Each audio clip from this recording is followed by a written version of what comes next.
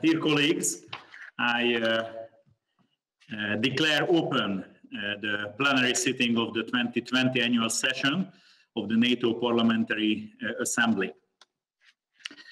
Welcome to all of you, and a special word of welcome to NATO Secretary General Jens Stoltenberg, who will join me on screen in a moment. The key theme for our sitting today will be how NATO adapts to remain a political, military, transatlantic alliance, unsurpassed today and in the future.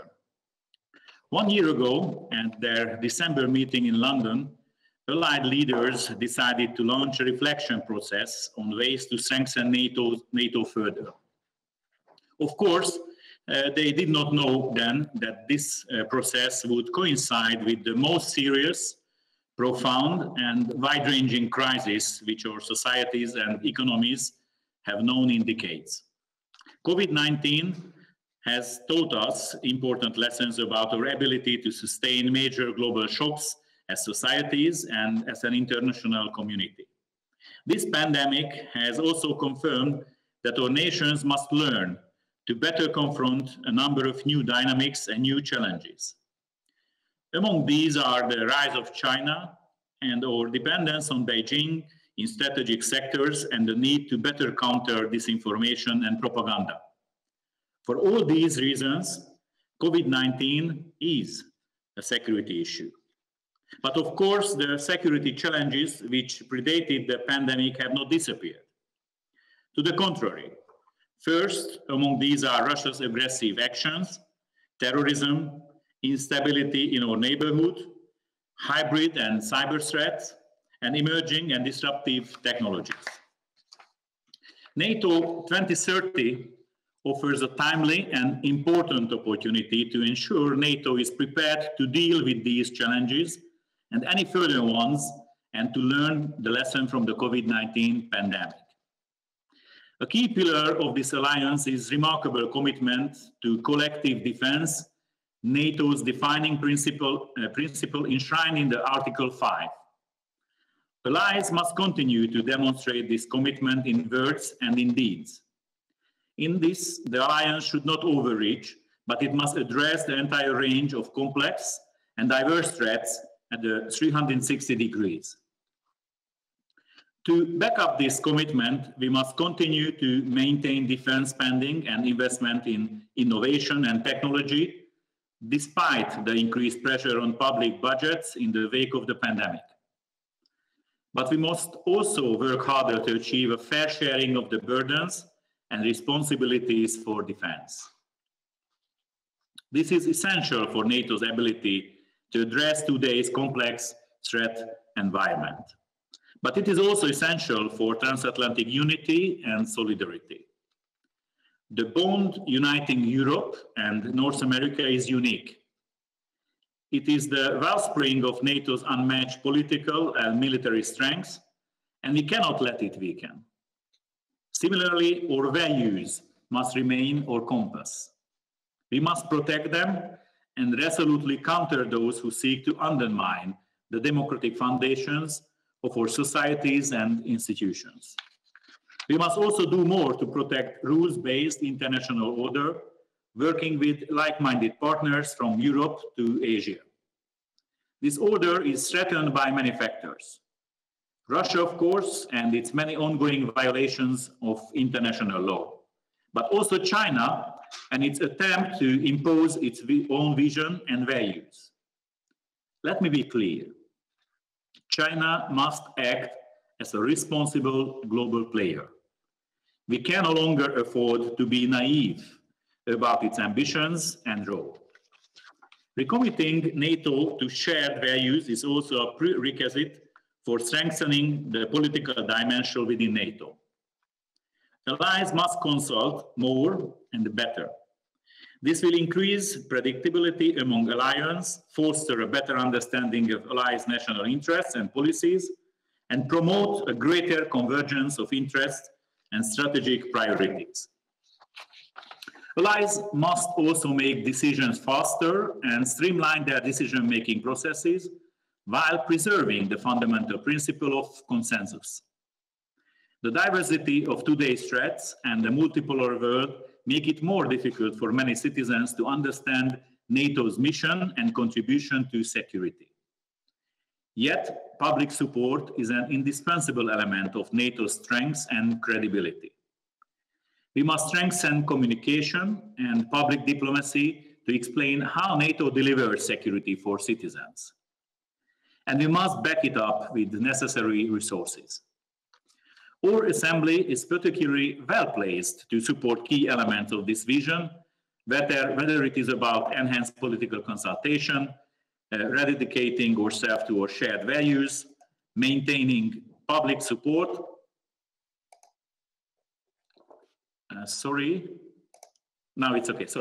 maintaining public support for NATO, keeping up efforts on defense spending and innovation, or broadening NATO's network of partners.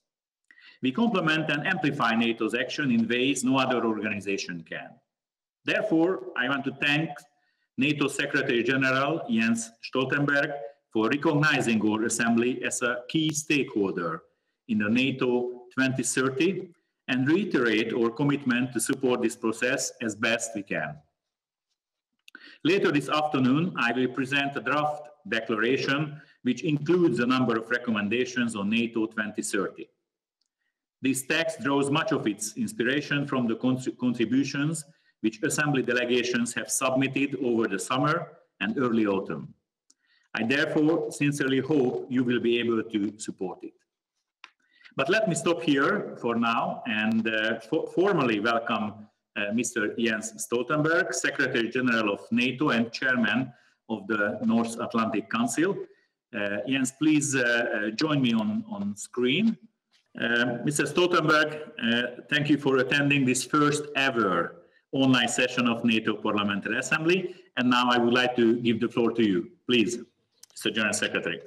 Thank you so much, President Mr. Hasi, dear Attila, and thank you for your leadership of the NATO Parliamentary Assembly in this very difficult period. I have really enjoyed working with you, and I appreciate also the many phone calls we have had during your tenure as the President of the NATO Parliamentary Assembly. Honourable members, dear friends and colleagues, it is a pleasure to be with you all again. I last addressed your annual session a year ago in London. Since then, COVID-19 has changed our lives in ways we could barely have imagined. None of the countries and communities you represent have been left untouched. NATO allies and our militaries have been supporting each other, our partners, throughout these pandemics. Transporting critical medical supplies, patients and experts, setting up military field hospitals and securing borders, supporting civilian efforts and helping to save lives. As we now face the next wave, NATO has established a stockpile of medical supplies in Italy. It's already being used to provide for allies in need. Just in the last few weeks, we have distributed hundreds of extra ventilators to our allies in Albania, the Czech Republic, Montenegro and North Macedonia. And we are ready to provide further assistance. At the same time, we remain vigilant and ready, because NATO's main responsibility is to make sure this health crisis does not become a security crisis. Our military readiness has been upheld, and our missions and operations continue. From our battle groups in the east of the alliance to Kosovo, Afghanistan and Iraq. This is NATO adaptation at its best. And this is what I want to talk to you about today. How NATO can continue to evolve in the face of an ever more uncertain world. Last December, NATO leaders asked me to lead a forward-looking reflection, to future-proof our alliance. And that is why I launched NATO 2030, to make our strong alliance even stronger and fit to face any challenge in the next decade and beyond. My priorities for NATO 2030 are to ensure NATO remains a strong military alliance, becomes stronger politically, and takes a more global approach. Let me go briefly through each of them. First, we already are a strong military alliance. In fact, in recent years, we have had the biggest increase in our collective defense for a generation, with more investment, modern capabilities, and higher readiness of our forces. This must continue. I know that prioritizing defense spending in the middle of a health crisis is not easy. But the threats that existed before the pandemic have not diminished. On the contrary. So the commitment we all have made to invest more in defense is as relevant as ever. One of the reasons we need a strong military is for our fight against international terrorism, as we have been doing in Afghanistan for almost 20 years. As you know, the United States has announced that it will reduce its presence in Afghanistan. But the NATO mission will remain, and we will continue to provide support to Afghan security forces. No ally wants to stay in Afghanistan for longer than is necessary. But we cannot risk Afghanistan becoming once more a platform for international terrorists to plan and organize attacks on our homelands. And we cannot let ISIS rebuild in Afghanistan the terror caliphate it lost in Syria and Iraq. Therefore, we will address NATO's future presence in Afghanistan at our next defense ministers meeting in February. We will be faced with a difficult choice. Either stay and pay the price of a continued military engagement, or leave and risk that the gains we have made are lost and that the peace process falters. This is not the time to conclude, but we have to remember that we went into Afghanistan together, and when the time is right, we should leave together in an orderly and coordinated way. The second priority of NATO 2030 is to strengthen NATO as a political alliance. NATO is the only place where countries of Europe and North America meet every day. We need to build on this and use NATO even more as a forum for frank discussion on a wide range of security issues. From Russia to the Middle East, and from the security impacts of a rising China to climate change and arms control, as well as how we deal with the new and disruptive technologies. For NATO to become stronger politically, we must continue to acknowledge that yes, we have our differences. We have had them in the past and we have them now. We must continue to address any differences frankly as allies and as friends. This is what we have been doing, for instance, in the Eastern Mediterranean. NATO provided a platform for Greece and Turkey to come together on the basis of international law and allied solidarity, to establish a military deconfliction mechanism and to cancel some planned military exercises. This type of military deconfliction can prevent dangerous incidents and accidents in the Eastern Mediterranean, and it can create the opportunity for political discussions and diplomatic solutions to address underlying disputes. Even in the most heated debate, we should not forget that what unites us is stronger than what divides us. That ultimately, we are NATO allies, committed to our core mission to protect and defend one another, and committed to our core values: democracy, individual liberty, and the rule of law. Our voice is more powerful when we stand united. The third priority of NATO 2030 is to take a more global approach. We are a regional alliance and we will remain a regional alliance. But the challenges we face are increasingly global.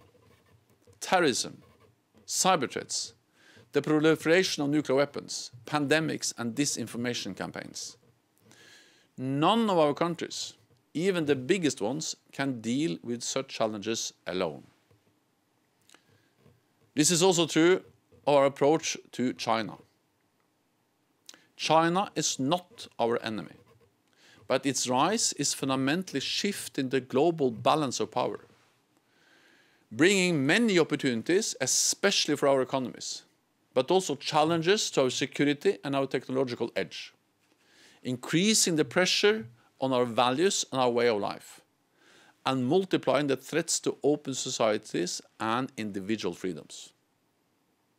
So the rise of China requires our continued collective attention to fully understand what it means for our security and to act accordingly, including by boosting the resilience of all our nations and by working even more closely with like-minded countries and with organizations like the European Union, to defend the global rules and institutions that have kept us safe for decades.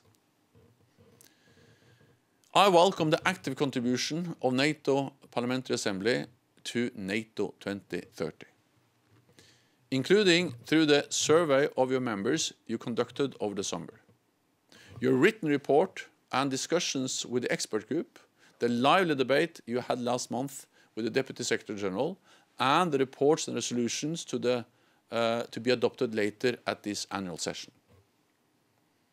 Your input will feed into my recommendations for NATO leaders when they meet next year. I'm also consulting with youth leaders, civil society, industry, and of course with allied capitals. All of you in the NATO Parliamentary Assembly play a crucial role in preparing NATO for the future as we look to 2030 and beyond. You ensure we stay safe militarily by deciding our defense budgets. You make us stronger politically by upholding our values, debating our differences, and keeping our democracy strong. And you help us take a more global approach by bringing together well over 300 parliamentarians from all NATO allies, associated countries, and observer delegations. So thank you for your many different contributions and for your continued support for NATO. I look forward to your comments and to your questions. Thank you very much, Mr. General Secretary. Now we come to the Q&A period. I would like to inform you that the Secretary General has to leave at 4:30.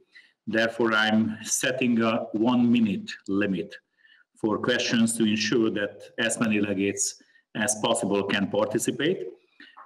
I will call delegates to ask questions in groups of 3. When I call delegates' names, can they press the request to speak button on Kudo? After the questions have been asked, the Secretary General will reply these questions. So let's start the first 3 questions, and I would like to give the floor as the first question to Marietta Giannakou, who is the head of the Greek delegation, and I would like to thank all the efforts you have done and your government, the preparation of this meeting, and we regret very much that we cannot be there in person, but perhaps next time. So Marietta, please, the floor is yours. Κύριε Πρόεδρε, χαίρομαι που σας... Chairperson, we are very glad to have you with us, and of course the Secretary General, and we fully support his initiative. This initiative, NATO 2030, can meet all these 3 objectives.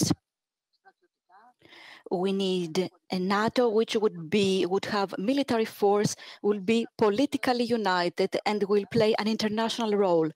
Within this framework, Secretary General, cooperation of NATO with the EU is of paramount importance. However, the 2016 declarations and 2018 declarations and the 74 common objectives are not moving forward. because a NATO member state does not recognize the EU as a total. How can you overcome this difficulty? Because the role of NATO and the EU in supporting democracy and the rule of law is very powerful internationally in order to improve the situation. Thank you very much. Question from our Vice President, Mr. Osman Bag, the head of the Turkish delegation. Osman, please, the floor is yours. Thank you very much, General Secretary. Thank you, Mr. President. I will. For the past 2 decades, the EU has been deliberately excluding Turkey as a non-EU ally from its own defense-related initiatives. And NATO has not been successful in defending the rights and interests of non-EU allies vis-à-vis the EU in despite of the agreements between the 2 organizations against this backdrop. Why should we assume that the EU's security and defense initiatives, which are obviously in the direction of a more autonomous union, are good for NATO, as you often suggest publicly? How do you plan to uphold non-EU allies' rights and interests in the time ahead? Yesterday, the German warship and helicopter working for Irani operation stopped and searched a Turkish commercial ship in an abusive and hostile manner. The ship was carrying some commercial goods and mostly humanitarian assistance. Don't you agree that this kind of exclusive and uncoordinated operations will further complicate and harm the alliance? Thank you.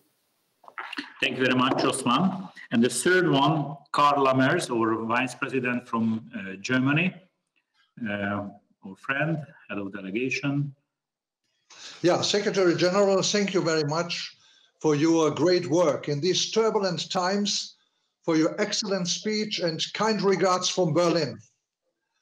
The corona pandemic is having a big economic impact on all NATO member states. This means the GDP might go down and the 2% target might be reached more easily. What important for us is to increase the capabilities of NATO. Do you think that the NATO 2% target is still appropriate in these circumstances, or do you believe that there are alternative ways of fair and effective burden sharing? Thank you. Thank you very much. And now, Mr. General Secretary, the floor is yours. First, I would like to say to the Greek representative, Maretta, that we all, of course, very much would have liked to be in Athens, but we all understand that because of the pandemic, that's not possible. Then I think this virtual meeting is a good alternative. Second, I had the pleasure of visiting Athens some weeks ago, and it was good to sit down with the Greek Prime Minister and discuss the way forward, also in some of the challenging issues we face when it comes to the situation in the Eastern Mediterranean. There are always some challenges when we try to expand and strengthen NATO-EU cooperation. But I strongly believe that we have made significant progress. We have, for the first time, agreed statements, created a political platform for further strengthening the EU-NATO cooperation through the declarations I signed with President Tusk and President Juncker in 2016 and 2018. We have identified 74 different areas, and we are working on them to deliver. Meaning, for instance, things like real-time warnings on cyber attacks, sharing information on malware, and we have also stepped up cooperation when it comes to exercises. I met recently President Ursula von der Leyen, and one of the issues we there discussed was how we can do more when it comes to, for instance, military mobility. So there are a wide range of areas where NATO and EU has a lot to do working together. Yes, there are some challenges, as there has always been, but the reality is that we have been able to lift the NATO-EU cooperation up to unprecedented levels. We have never seen such close cooperation between NATO and the EU as we do today, and then we need to continue to address some of the obstacles. Then Usman, it's great to see you again. Again, in one way, it's the same issue, NATO-EU cooperation. Well, I strongly believe that, first of all, we have to respect that NATO and the EU, we are two different organizations. We need to respect the integrity, the decision-making procedures of both EU and NATO. But as long as we do that, I think there is absolutely value in looking into how we can work together, partly because we share the same, most of the same threats and challenges. We are in the same neighborhood. We are faced with the same security challenges, with the more assertive Russia, with the rise of China, with terrorism, with instability to the south. All of this is relevant for NATO and for EU countries. Second, we share to a large degree the same population. More than 90% of the people living in EU, they live in a NATO country. So for me, this highlights the importance of strengthening cooperation, and also that we have to make sure that we are able to include also all non-EU members when we work together on concrete projects with the European Union as NATO. Then to Carl, first of all, again, great to see you again too. The burden sharing is about many things. It's about contributions to NATO missions and operations. Like, for instance, Germany is leading one of the lead nations in our presence in Afghanistan, or Germany is leading the battle group NATO has deployed in Lithuania. So that is about contributions. So contributions and capabilities are also part of burden sharing with the alliance. But that doesn't replace the importance of also have burden sharing when it comes to spending, to investing in our defense. And what we have seen, of course, is that with the pandemic, allies are faced with more demanding budgetary constraints. But the threats and the challenges that made us agree to the Defense Investment Pledge, the pledge to invest more, they have not gone away. They are still there. And we also saw during the pandemic that the military has been extremely helpful and supportive and critical in providing support to the civilian health services dealing with the pandemic. I have seen myself many places, NATO and military helping to set up field hospitals, transporting a lot of critical equipment between NATO allies. And as I said, we also have now this stock in place that actually provided some extra help over the just last few weeks. And so far we have seen no indication that the willingness of allies to invest in defense is going down. Actually, allies continue to be committed to the Defense Investment Pledge. I know that there are many questions, so I try to be not too long. So that's as much as I have to say about the 3-4 questions. Thank you so much so far. Thank you very much. Yes, and now the second round of questions. In the second round, the first one is Jerry Connolly, our incoming president. So, Jerry, the floor is yours. Thank you very much, Attila, and thank you, Mr. Secretary General, for being with us again. I guess I have 2 questions, if I may. One is, we're going to be considering a resolution on China lately, and you stated China is not our enemy, but you emphasized clearly China, nonetheless, represents a direct challenge to the liberal democratic values that bind the alliance together. And it is not shy about challenging those values and attempting on occasion to undermine those societies that embrace those values. I wonder if you could elaborate a little bit on how best you think the alliance going forward needs to organize itself to meet that challenge. And my second question may be a little more close to home, but as you undertake the work of looking at NATO 2030, how do you see the role of the NATO Parliamentary Assembly? I believe that we need a seat at the table as part of that process. And I think all of us would like to hear how you envision that happening. Thank you. Thank you very much, Jerry. And now, Philippe Michael Kleisbauer, the head of the French delegation. Michel? Merci Attila Masterazzi et félicitations pour cette présidence, la première hongroise que vous avez assumée avec beaucoup d'honneur. Monsieur le secrétaire général, le contexte international et stratégique est en profonde mutation et l'Alliance se penche sur son fonctionnement, ses missions et son concept stratégique. Le cœur de cette réflexion, c'est le respect des intérêts de sécurité, des valeurs qui unissent notre Alliance, à démontrer, s'il en était encore besoin, à quel point l'initiative de la and show if the initiative of France and Germany is necessary. This strategic competition, you have said Russia, but also sometimes allies go against the grain of the efforts of the international community. You took the responsibility of this political reform of the alliance. What role do you see for Northern Atlantic at the outcome of this reform? We need deconflicting groups. Do you agree with this? And in the framework of the consensus, which should be the decision-making. Finally, do you think that new means can be found to help allies to improve work on collective defense? So I'm thinking here about what is being done by the European Union with the budgetary tools that are being used to try to improve the standards in general. Thank you, Philippe. And now Alec Shelbrooke from the United Kingdom, the head of the British delegation. I hope we can put him on screen. Yeah. Alec, the floor is yours, please. Thank you, Attila, and greetings, Mr. Secretary-General from London. I'd like to focus my question on the High North, an area in which the two state actors of most importance to NATO, China and Russia, have significant strategic interests.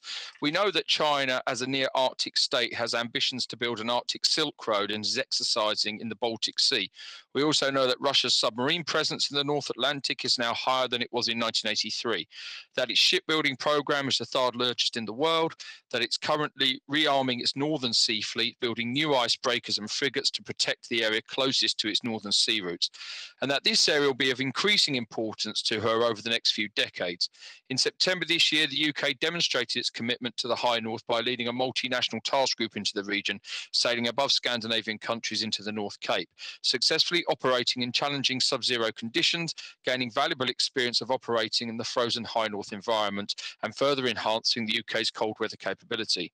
Norway, Mr. Secretary-General, is of course a fellow member of the Joint Expeditionary Force, the UK-led High Readiness Force of Northern Europe nations that is capable of countering hybrid and conventional threats, as well as the Northern Group, a UK initiative formed of 12 nations aimed at providing effective defence and security cooperation in the region. But I'd like to know what short and medium-term plans NATO itself is developing to ensure the protection of its own strategic interests in that area, and what NATO is asking of member countries in terms of encouraging them to develop increased naval assets, drones and Arctic-ready material. Thank you very much. And now the answers. Thank you so much. First to Jerry. I know that you are not yet elected as the next president of the NATO Parliamentary Assembly, but as far as I understand, you are the only candidate. So I take the risk of congratulating you on the upcoming elections. I'm looking forward to working with you, and it's also great to see you again. Then you asked about China and as NATO has to address China in many different ways. And again, China is not an adversary, China is not an enemy, and we all know that the rise of China has been extremely important for our economies, and it has helped to lift hundreds of millions of people out of poverty. And this has been enormous progress for the people of China and for the rest of the world. Having said that, we are of course concerned about the fact that we now have a power which is becoming stronger and stronger economically, technologically, and militarily, that doesn't share our values. We have seen what they've done in Hong Kong, undermining the democratic rights of the people living there. How China deal with minorities in their own country, and also how they behave, for instance, in the South China Sea, or in approaching countries all over the world, for instance, when it comes to countries which behave in a way that China doesn't like. We have seen it against Australia, we have seen it against Canada, we have seen it against Sweden. And when I was Prime Minister in Norway some years ago, the Norwegian Nobel Committee awarded the Peace Prize to a Chinese dissident, and actually China then tried to coerce Norway to issue a public excuse for that decision. We didn't do so, but it just shows the way China is behaving, trying to intimidate, coerce other countries to act in accordance with their wishes. I think that the main response to this is that we have to stand together, both when it comes to responding politically, but also investing in technology, military capabilities, standing together. And when I go to the United States, I sometimes hear concerns from politicians, decision makers in the United States that they are concerned about the size of China, that the economy of China soon will be bigger than the US economy. They have investments in military capabilities. They lead in some technological areas. And then my answer is that, well, if you're concerned about the size of China, then it's even more important for the United States to keep friends and allies close. And that's exactly why NATO is so important for the United States, not only for Europe. And the rise of China, if anything, it just makes NATO even more relevant and even more important. I strongly believe, then very briefly, resilience of our society is also part of how we need to deal with some of the threats and challenges we see from rising China. Then, NATO 2030, I really believe that the North Atlantic Parliamentary Assembly, or the NATO Parliamentary Assembly, can play and has already played an important role in NATO 2030. Putting forward all your ideas, submitting your proposals, your survey, and everything you have done as part of this project. But I also strongly believe that you can be important in the future. Because one of the main objectives of NATO 2030 is to strengthen NATO as a political alliance, bringing together North America and Europe, the only place that happens every day, and also being a place where we can have frank and open discussions when we disagree. Because I think the only way to address differences is not to shy away also from discussing them. And there I think actually the NATO Parliamentary Assembly is a perfect platform, because you bring together so many countries, allies, partners, observing delegations, and you have a long tradition of having open and frank discussions. So I think the NATO Parliamentary Assembly as a political platform will be even more important in the future. Then, Philippe, so I welcome EU efforts on defense. I think that's helpful and important.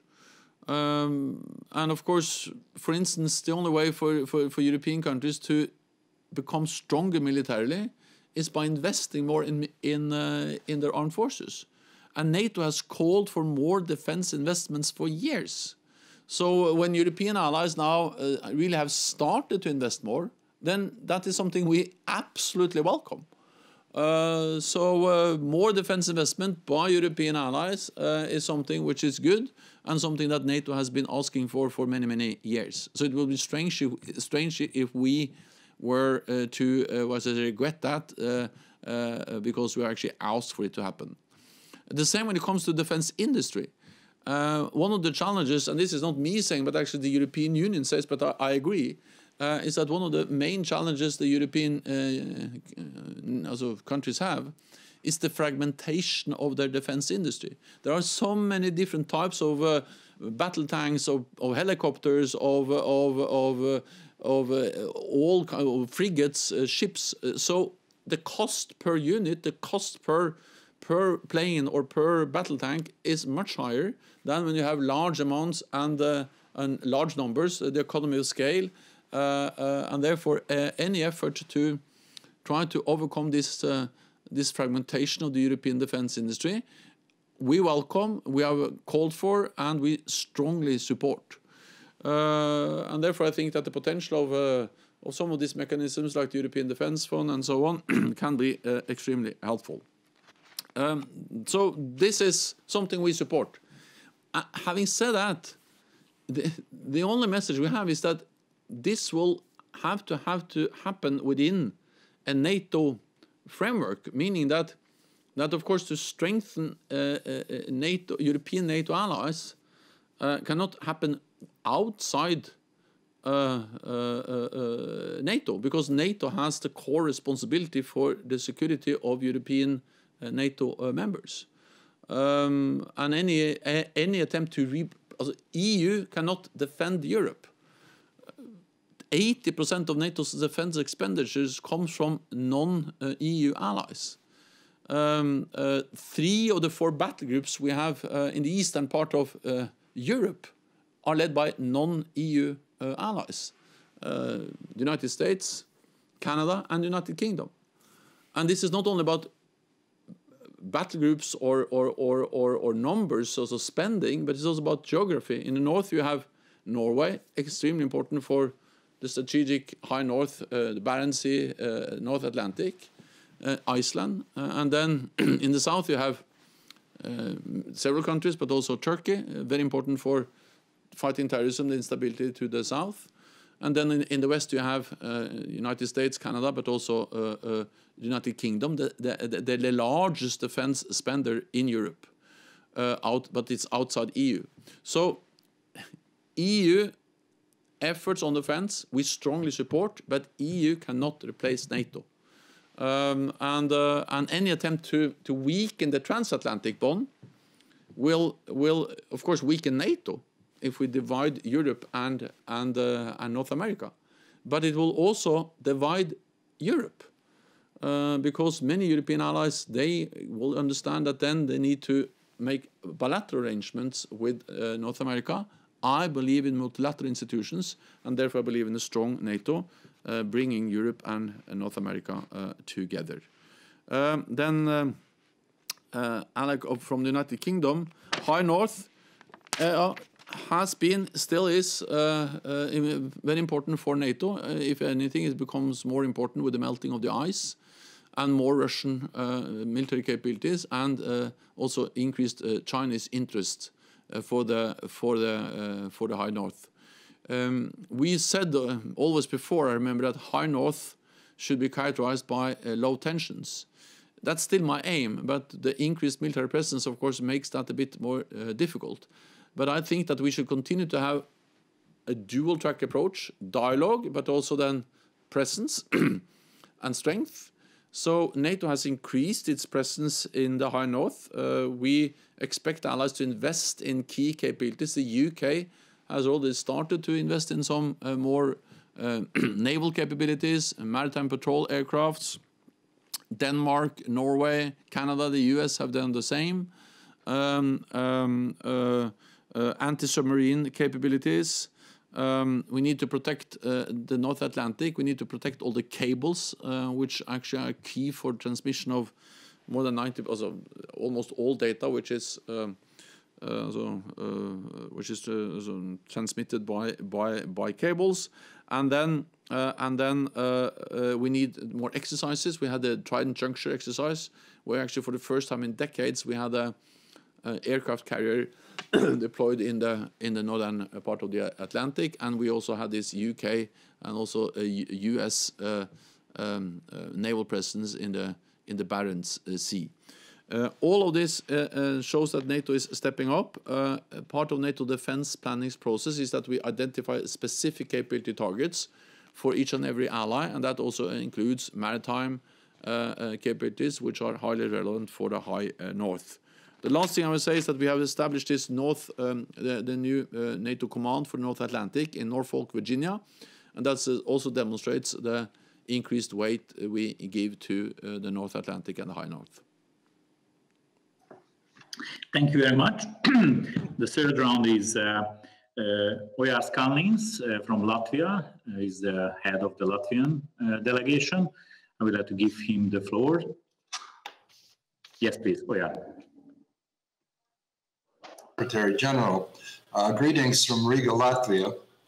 and also from the EFP troops that are stationed here, including our newest member, Iceland. We're very happy to have Iceland join the EFP battalion.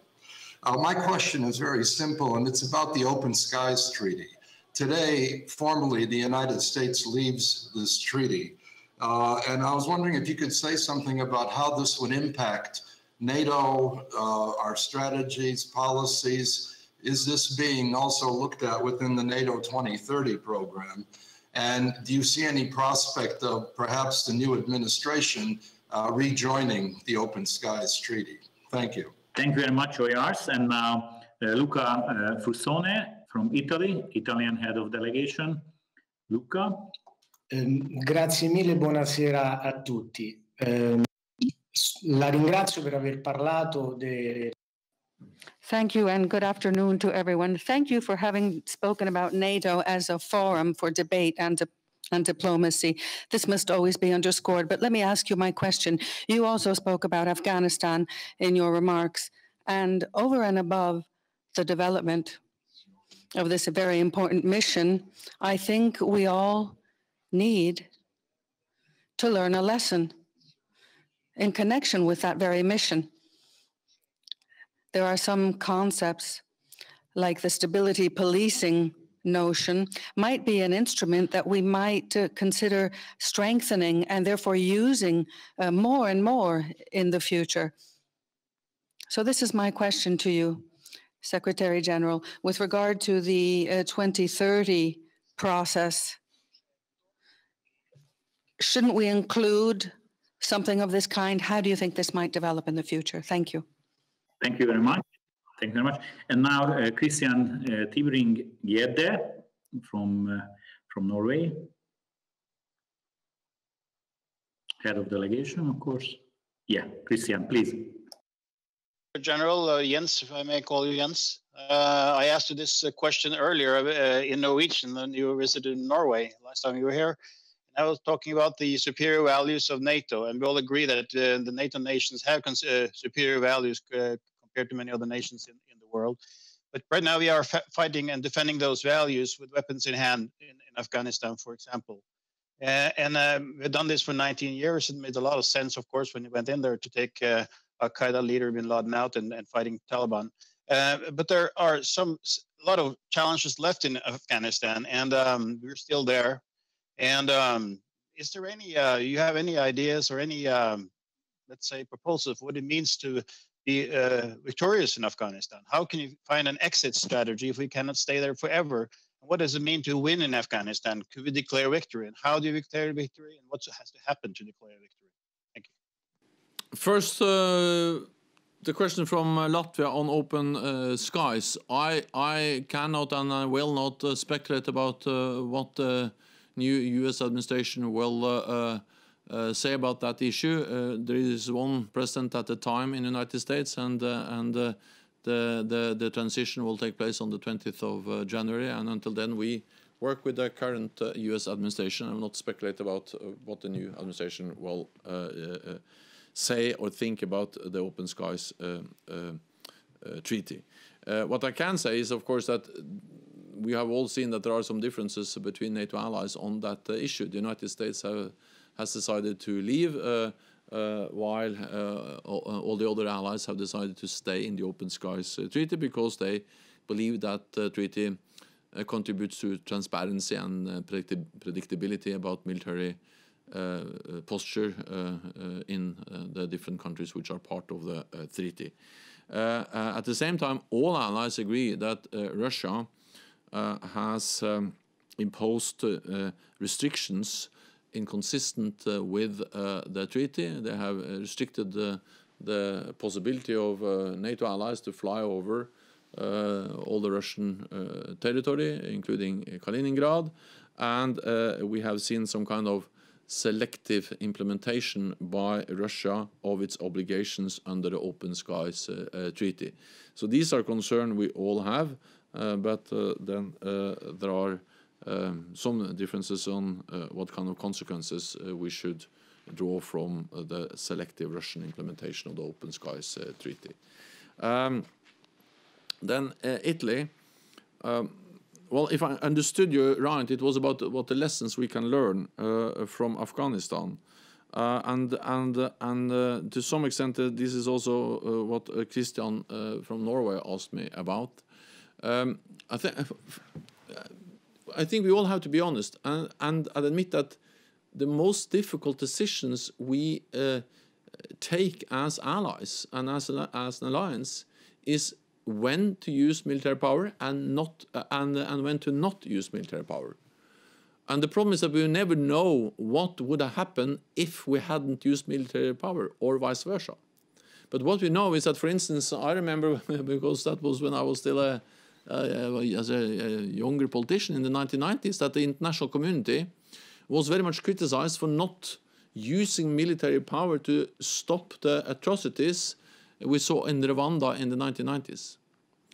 Then we were criticized again for not stopping the atrocities in Bosnia and Herzegovina and for instance, stopping Srebrenica.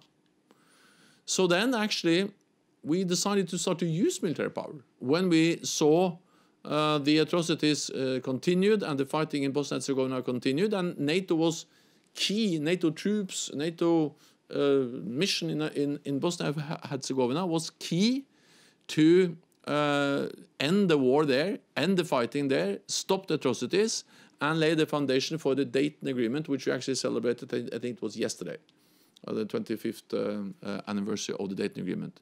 I'm not saying that everything is fine in Bosnia and Herzegovina, but I'm saying that compared to where we were in the 90s, when there was a bloody war going on, at least NATO has helped, and the use of military power helped in the 1990s to stop a terrible war, to stop atrocities, and help to create the foundations for at least a state which is functioning with all its challenges, with all its problems, but much better than where we were before NATO went in with military power. Serbia and Kosovo, a few years later, I think most people will deem that that was a necessary use of military power that helped to stop fighting and create the conditions for a development which has been more in accordance with our values than what we saw before we went in and used military power. In Syria, we have not used power. Well, it's not going in the right direction. We used military power in Libya. At least we stopped attacks against civilians. And it's very hard to, in a way, compare two different countries, two different situations, but it illustrates at least that there is a cost of using military power, but there's also a cost of not using military power. So there is a cost of action, but there's also a cost of inaction. And in Afghanistan, again, I can spend hours telling you about all the problems in Afghanistan, all the risks we are faced with, but we have to remember that the reason we went into Afghanistan was to prevent Afghanistan from being a safe haven for international terrorists, and we have achieved that. And now the question is, can we leave and still prevent that from happening? That will not be an easy decision. But my only message is that whatever we do, we need to do it coordinated and in an orderly way. And also take into account that not so many years ago, we had more than 100,000 NATO troops in the combat operation there. Now we are less than 11,000 troops in the train, assist and advise mission. So the character and the size and the scope of the NATO presence in Afghanistan is totally different from what it was just a few years ago. I think that Luca asked me, so my answer to Christian is that, yeah, our values require sometimes that we are willing to use military force. And fundamentally, military force is also about delivering deterrence, protecting our own nations, but also, for instance, using military force to fight ISIS in Iraq and Syria. We would never have liberated the territories controlled by ISIS without using military force. But military force is not the only answer, and it's not always the right answer. And the challenge is to find out and to decide when to use military force and when to not do so. The last thing I will say about Afghanistan is that I think that one of the lessons learned from Afghanistan, and this is to Luca, is that the sooner we can start to build local capacity, to train local forces, to build local security institutions, the better. If there's any lesson learned, or at least one lesson learned from Afghanistan, that will be that we should perhaps have started earlier to train the Afghans, to enable the Afghans to stabilize their own country. Training local forces is one of the best weapons we have in the fight against terrorism, and therefore I think it's extremely important that we, for instance, do that in Iraq as NATO does now, and we plan to scale up the training mission in Iraq, because that's the best way to prevent ISIS from coming back, and also the best way to create a situation where we are forced to come back in a full-scale military operation. So then I think I also answered both Norway and Italy at the same time. Thank you. And now two of my vice presidents. First, Mr. Philippe Folliot from France. Philippe. Yes, hello, Secretary General. I wanted to ask you a question related to the 2% issue. We can see that with the crisis, GDP has fallen in several countries, or actually in most countries in the alliance. And even though we will have a level that will be the same in terms of defense spending, in relative terms, it will increase the percentage of defense spending for allied states, even though there will not be any extra money.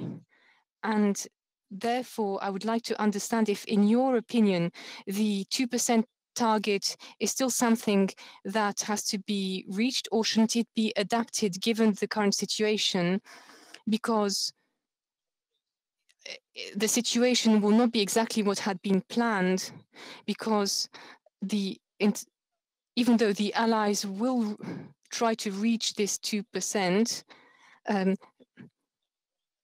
there will be a fall in GDP in allied countries, so the amount will be different. So there will not be greater spending in defense.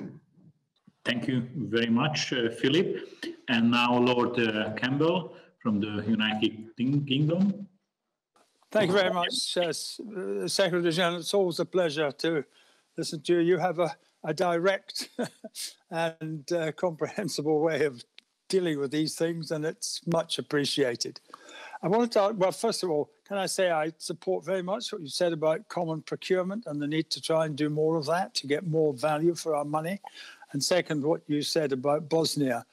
As a member of the United Kingdom Defence Committee, I went there on several occasions at the height of the Troubles. And it may not be perfect, but it's one hell of a lot better than it once was. Can I ask you this? Does NATO at 2030 now have to have a new strategic concept? I say that because the traditional domains of land, sea and air have now been added to by space and cyber. Should we not be taking account of these changes? Thank you, Ming. And now Mike Turner from the United States. Yeah. Hello, Secretary General. Hello from Dayton, Ohio. Good to see you. I greatly appreciate your commitment to working with the NATO Parliamentary Assembly and, of course, our President, Attila, and your pledge to work with Jerry Connolly, our incoming president. We're very proud as a U.S. delegation of his upcoming leadership. I want to thank you for your strong words with respect to Afghanistan. They've been very important here in the United States as we have been taking up in Congress the debate on the issue of Afghanistan and the drawdown of forces. They've been very helpful, and I greatly appreciate them. My question is sort of a follow-on to Lord Campbell's. As you look to 2030, you identified that China is not an adversary or an enemy. Certainly, we don't identify Russia as that either. But their modernization efforts certainly do look at threats, which should be translated for us into capabilities. In the United States, we look at the potential adversaries' capabilities and how they can be a threat when we try to scope and fashion our own. I chair the Defense Committee, and yesterday we were told of Russia's modernization. They identified their nuclear weapons as the most modern in the world, and of course they're pointed at us. How in the 2030 process are you looking to the modernization of our adversaries, and how that might be a map, if you will, of what we need to undertake? Thank you. First, to Philip about the 2%. You are absolutely right, and you have a valid and very relevant point. And I think also I was asked that question a bit earlier in this same round of questions. And of course, what matters for NATO and for our defenses in the different allied countries is the absolute number of money invested in our defense. So the percentage in itself is not in a way what decides whether we have enough money or not. It is the absolute number of dollars or euros or whatever it is that we are making available for our armed forces, for our defense budgets. And of course, when GDP goes down, then the percentage will go up, even without any increase in defense spending. That's in a way obvious. But I think that the 2% guideline still matters for a couple of reasons. First of all, the size of the economy says something about the ability, the strength, the kind of income for an ally to spend. So when we speak about burden sharing, of course, a country with a very small economy compared to a country with a big economy, we need one way to be able to compare. Then it's not fair in a way to look at the total defense spending of a country like Norway and compare that to the total defense spending of United Kingdom or US with many times as a big economy. And we know that in NATO we have even smaller countries with even smaller GDPs. So the reality is that we need a way to compare. And then GDP makes sense because that reflects the size of the economy. And that's the reason why we also use 2% when we speak about burden sharing. So I think the 2% guideline still is important for comparing burden sharing between allies. Absolute numbers make zero sense when you try to compare when we have so different size of the economies. Second, we all hope that the GDP will start to grow again. So I agree that this year, maybe in the next year, there will be some allies increasing their share, not because they spend more, but because GDP is going down. Having said that, even with the current estimates for GDP, the majority of NATO allies will not be at 2%, so it's plenty of room to increase. And remember also that in the Wales Declaration, they refer to the 2% as minimum. So if allies are able to spend more than 2%, they're welcome. But what we have said is that the 2% should be something we all try to move towards. So I hope that I have answered your question. I agree that absolute numbers is what counts at the end of the day. GDP matters because it says something about burden sharing when you compare nations. Second, GDP will hopefully start to increase again. And thirdly, it's absolutely possible to spend more than 2%, and some allies already do.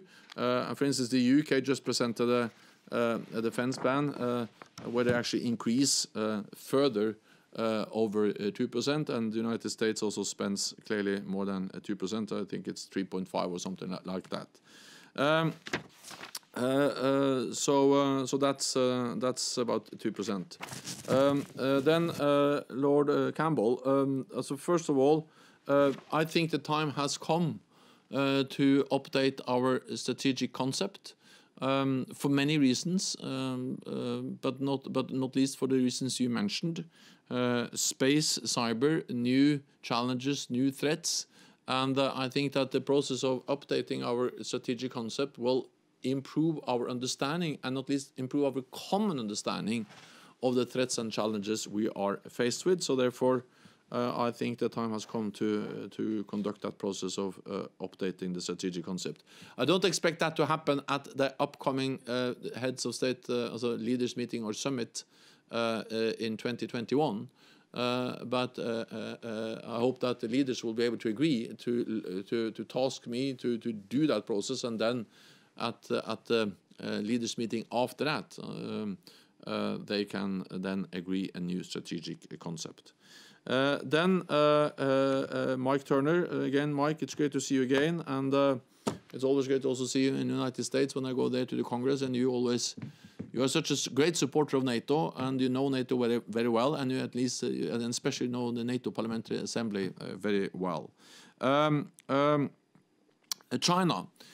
Well, also, one of the main purposes of NATO 2030 is to make NATO more global, and to make NATO have a more global approach.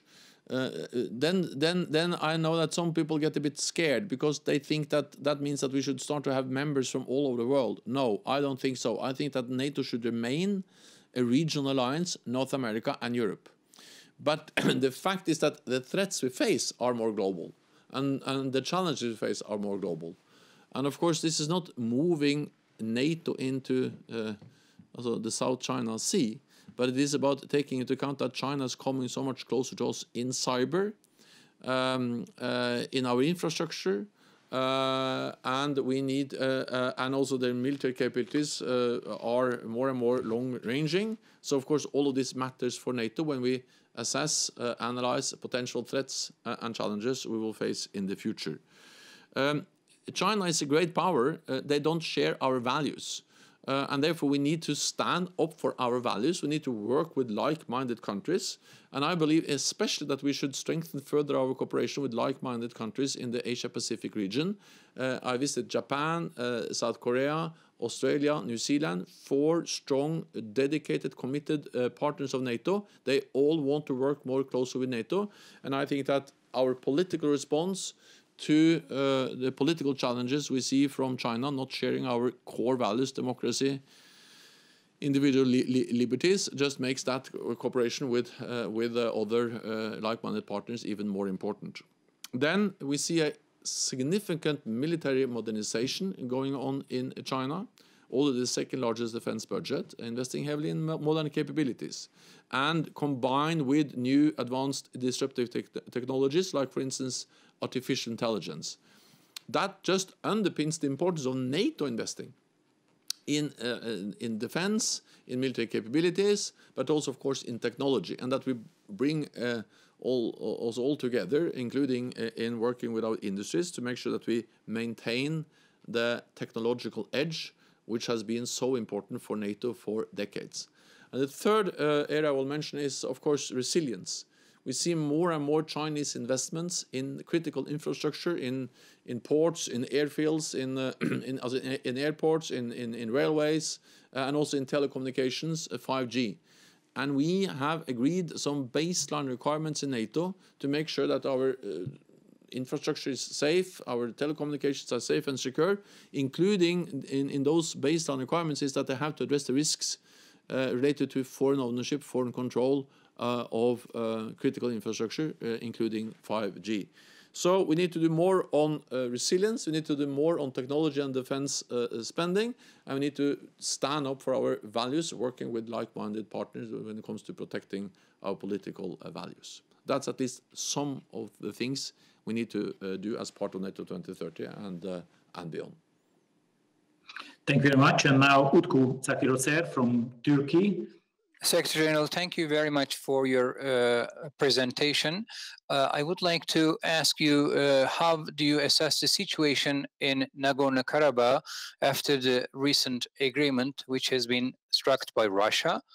Both Azerbaijan and Armenia are partners of this alliance. Don't you think a more determined stance by NATO would have been consistent with the alliance's principal stance on territorial integrity of its partners in the region, such as Georgia and Ukraine? Do you think that NATO's anodyne stance vis-a-vis this recent conflict was a mistake, and NATO has thus left an unrented space to Russia, which now deployed peacekeepers in the region? And what might be the regional and global strategic and tactical consequences of Russia's increased military presence in this region? Thank you. Thank you. And Jürgen Trittin from Germany. Yes.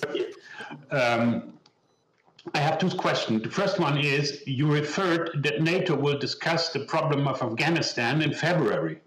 If it's come true, what is very likely, that the more or less unconditional withdrawal of the US will take place in December or January, don't you think that February is a little late? The second question I have is with a reverence to Vice President Osman. It's, to be very frank, Turkey is not sharing the values of NATO. In Turkey is no rule of law. But now the Erdogan regime has reached a new level, threatening vessels of NATO partner Germany today, of NATO partner France some months ago. Massive breach of an UN arms embargo on Libya.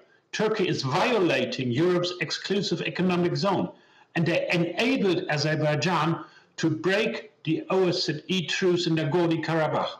Shouldn't we look at Turkey not as a partner, but as a spoiler and a threat to NATO? Thank you very much. And in this round, Yegor Cherniev from Ukraine, the head of the delegation. Greetings from Kiev, Ukraine, dear Secretary General, dear distinguished colleagues. Unfortunately, Russia continues its aggressive policy towards the countries of Eastern Europe and the Black Sea region, threatening not only their neighbors, but also global security. The militarization of the Black Sea has reached unprecedented proportion, and according to some sources, nuclear weapons have already been deployed in Crimea. The civilized world can only resist this threat together. And without the active participation of Ukraine, which de facto is already the eastern flank of NATO, it will be very difficult to constrain Russia. In our opinion, it would be logical and useful for all countries adhering to democratic values to jointly resist the Russian Federation as allies.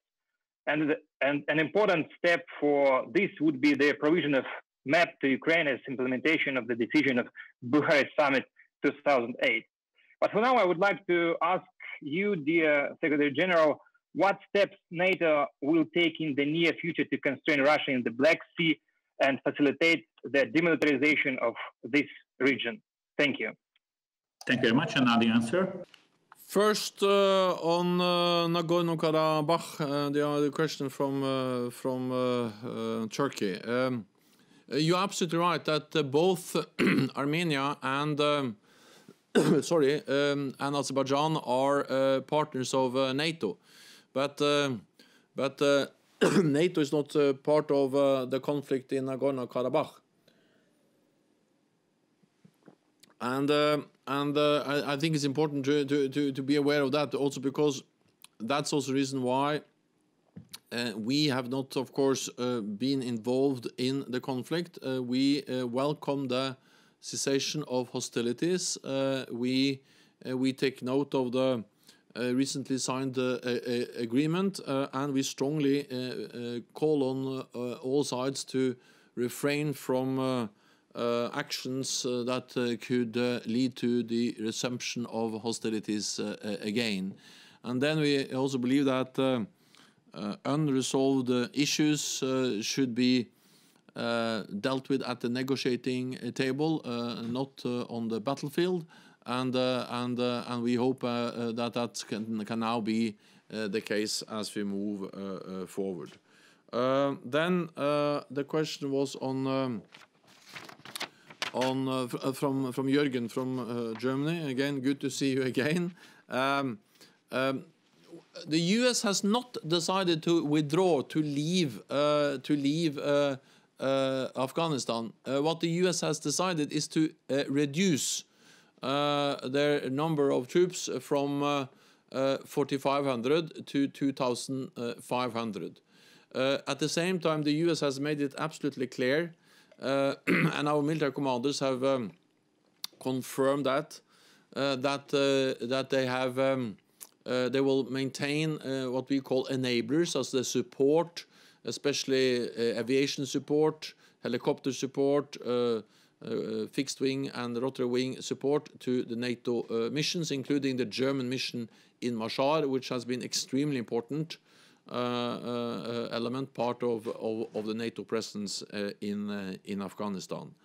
But the reason why I believe that the defense ministerial meeting in NATO in February will be so important is that the United States and Taliban signed an agreement, and this agreement has been welcomed by all NATO allies. And in that agreement, it is stated that all international troops should be out of Afghanistan by the 1st of May. At the same time, we know that this is conditions-based. We will only leave if Taliban has met their side of the agreement. Yeah, early next year, around the defense ministerial meeting, we need to assess whether we believe that Taliban meets the conditions, and therefore we need to then decide whether we think the time has come to leave Afghanistan, risking that we can lose the gains we have made, including risking that Taliban will be back controlling the country, and of course that ISIS can also gain ground and try to re-establish the caliphate, the terror caliphate they lost in Iraq and Syria. They will try to re-establish that in Afghanistan. Or we can stay, but then of course we will then be involved once again in a military presence in Afghanistan, which has a high price economically, but not least politically, and most important of all, when it comes to human lives. So I'm only saying that this is an extremely difficult decision. We all saw the importance of using military power to defeat ISIS in Iraq and Syria. We all know the risk that if we leave too early from Afghanistan, they can come back there. But at the same time, we have been there for many, many years. So there are also many allies who are now looking for the possibilities to try to reduce their presence in Afghanistan. My message today is that whatever we decide, we have to do it in a coordinated way. We should avoid any rush to the exit, any attempts by individual allies to take unilateral decisions. And I welcome the strong commitment of Germany and also the clear message from Germany to be coordinated with other allies. Then Turkey is a valued ally. And an important ally, because they play a key role, for instance, in the fight against international terrorism. Turkey is the only country bordering Iraq and Syria. They have been important in providing the infrastructure, the platforms for liberating the territory controlled by ISIS. No other ally suffer more terrorist attacks than Turkey, and no other ally hosts more refugees, close to 4 million refugees. At the same time, there are some issues and there are some concerns, and I have expressed those concerns related to, for instance, the consequences of the Turkish decision to acquire S-400 air defense system, the situation in the Eastern Mediterranean, Libya, and other issues. I have raised these issues in Ankara.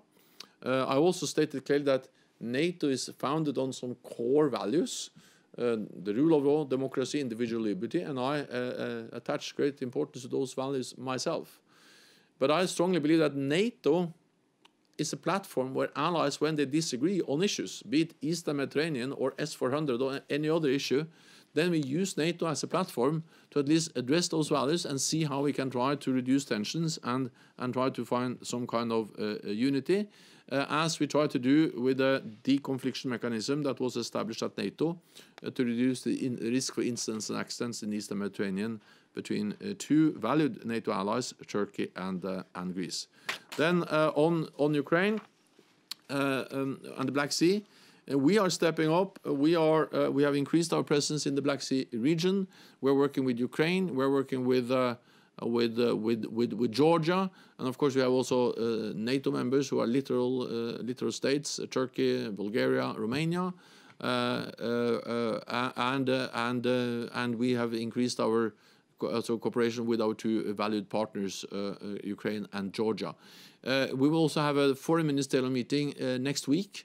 And there we have a dedicated session to Black Sea security, and we will invite the Foreign Minister of Ukraine and the Foreign Minister of Georgia to participate in that meeting. Thank you. Now, the last round of questions. Niall Fridbergsson, who is the head of the delegation of the Icelandic delegation. Niall, please request the floor. Dear Secretary General, I want to start by expressing my contentment to see that there will be a special debate here today on furthering the implementation of the landmark resolution of the United Nations Security Council 3025 on women, peace and security. The resolution that celebrated its 20th anniversary last month was the first to recognize the important roles that women play in peace and security. Opinion polls show that women are less supportive of NATO and are less familiar with the alliance. Efforts to address these weaknesses are welcomed, but more needs to be done. Mr. Secretary General, in parallel to pursuing more ambitious policies on gender equality, do you see increased focus within the alliance on issues relating to gender equality, and will NATO strengthen public diplomacy efforts aimed at women in its future work? Thank you. Thank you very much. And now Osman Bak from the Turkish delegation. Thank you very much, General Secretary, for your comments about Turkey, for concerning valued NATO ally, and for your assessment concerning the issues, conflicts. We are always open to dialogue, but first, I would like to say that I don't agree with German colleague, which was he spent about Turkey and our president, what he said. I condemn what he said about Turkey and our president. Turkey is a democratic country.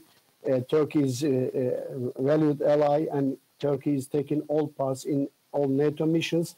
Turkey, as Mr. General Secretary mentioned, only country fight against ISIS chest to chest on the ground in Syria. So they all know this issue. So there are, of course, problems within the Eastern Mediterranean, and other issues could be discussed, and always attend the meetings with our President and Mr. Secretary General in Ankara. So thank you very much for his comments about Turkey. And I don't accept what German colleague said about Turkey. He saw his face. Thank you. Thank you very much, Osman. And now Thanasis Davakis from the Greek delegation, deputy head of the delegation, and he will end the Q&A session. Yes. Thank you very much. Mr. Secretary, in the field of cybersecurity and defense, how do you see NATO moving towards deeper cooperation with the private sector? Thank you. Thank you very much. And now, Secretary General, the floor is yours. Thank you so much. First, when it comes to Iceland, women, peace and security is of great importance for NATO. I personally really believe that this is important for the alliance. But of course, it's also extremely important for women in the countries where we are operating. We have spoken a lot about Afghanistan and the importance of not NATO leaving too early. There are many reasons for that. The main reason why we're there is to fight international terrorism. But we just have to understand that the NATO presence in Afghanistan has helped to make enormous progress for women. Before we came, women were denied the right to take education. And we had, a brutality when it comes to dealing with women, which is hard to imagine. And now women has a much stronger position in Afghanistan than they had for many years, including in leading positions in politics, in the parliament, in media, in culture, and in academia. This will be threatened if NATO leaves too early, and I think it shows that NATO presence is a way to try to also strengthen the role of women and empower women. That's also the reason why we have gender advisors in our missions, and we focus on training women. I have seen myself in both Afghanistan and Iraq how we train women, and for instance, in Afghanistan I saw women or female pilots trained by NATO.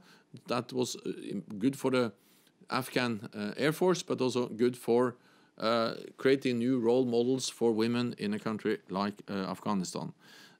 Sexual violence is something we as I say, focus a lot on to make sure that that's not used as part of armed conflict.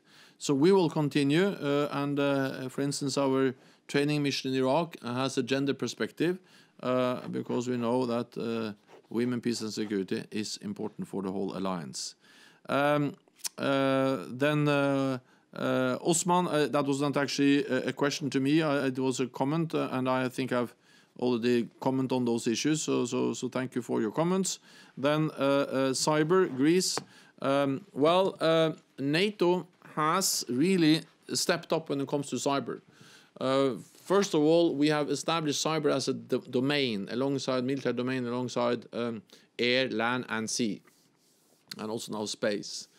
That reflects in a way the importance we attach to cyber. Second, we have decided that cyber can trigger our collective defense clause, Article 5.